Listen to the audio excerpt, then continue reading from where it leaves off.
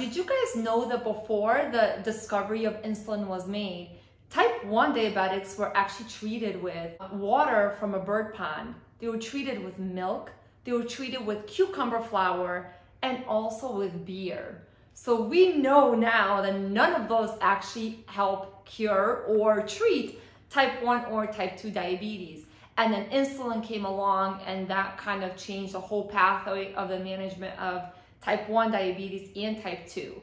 Prior to that, unfortunately, all type 1 diabetics who still to this day need insulin for survival died because they had no way to manage these patients. However, insulin was discovered, so that kind of changed the whole game plan.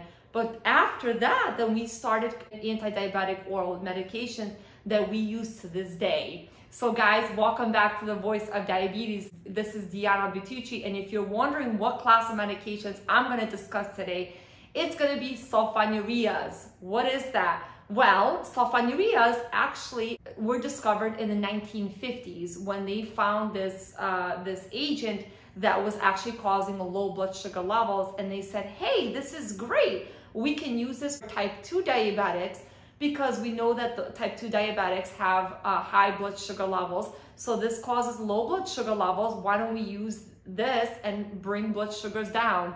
So over the years, we had numerous of different sulfonylureas, but right now, believe it or not, a lot of those has faded out, and we are left with Glimepiride, Glipizide, and Glyburide as the three mostly used sulfonylureas today, and I use them myself in the endocrinology specialty. As a warning sign, I do not use sulfonylureas with type 1 diabetes because to date, the only way to manage type 1 diabetes that is FDA approved by the American Diabetes Association is insulin. So if you're reading any other sources that tell you otherwise, such as curing type 1 diabetes with herbs, I highly encourage you to discuss that with your provider, because that can be extremely fatal for type 1 diabetes. These oral anti-diabetics, especially this particular class, we use for type 2 diabetes. As you may know, Metformin is a first-line anti-diabetic oral agent that we use.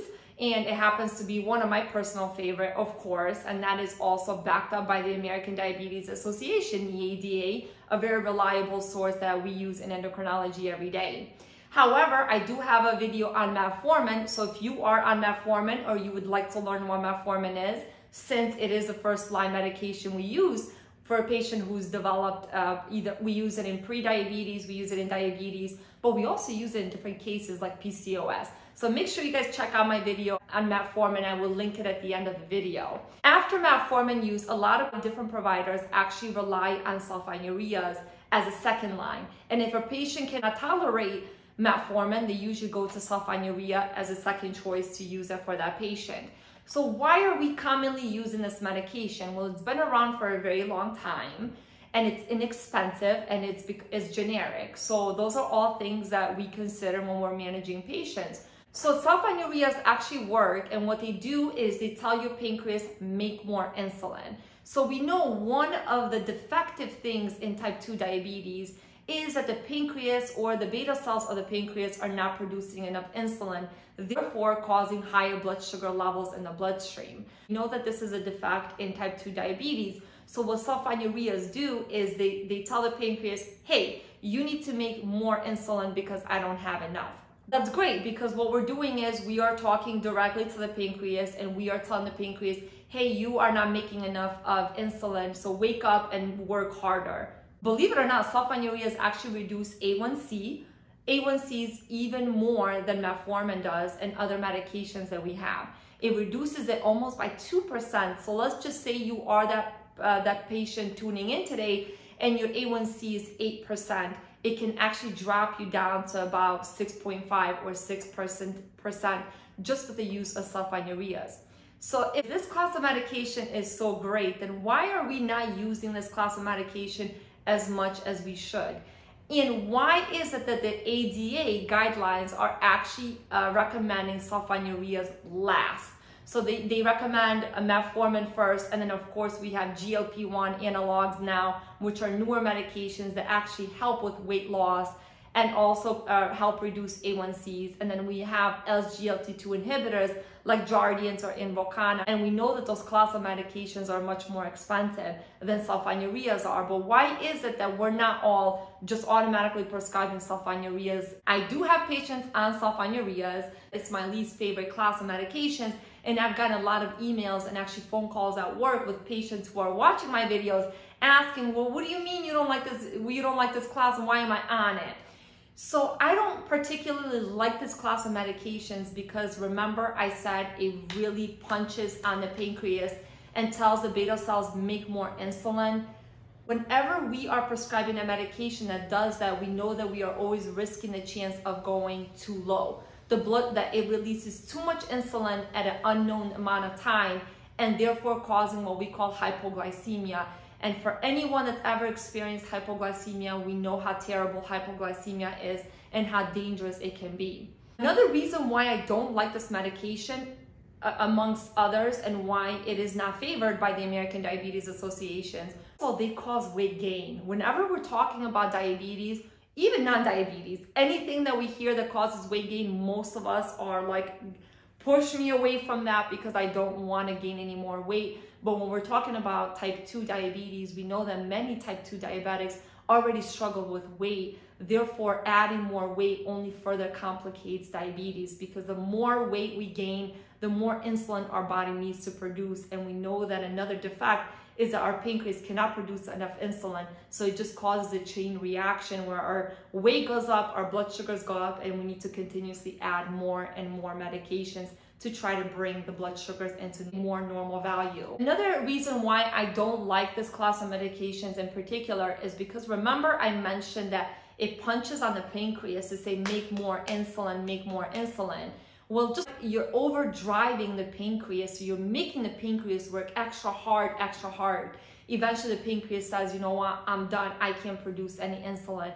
So actually studies show that introducing sulfonylureas very early on in the diagnosis of diabetes actually makes the pancreas shut off quicker. So let's just say, you were diagnosed 1 year ago and you've been on a sulfonylurea without trying the newer medications first. What it could do is that it shows that those patients who are introduced to sulfonylureas very early on may require insulin much sooner than they would if they had not been in a sulfonylurea.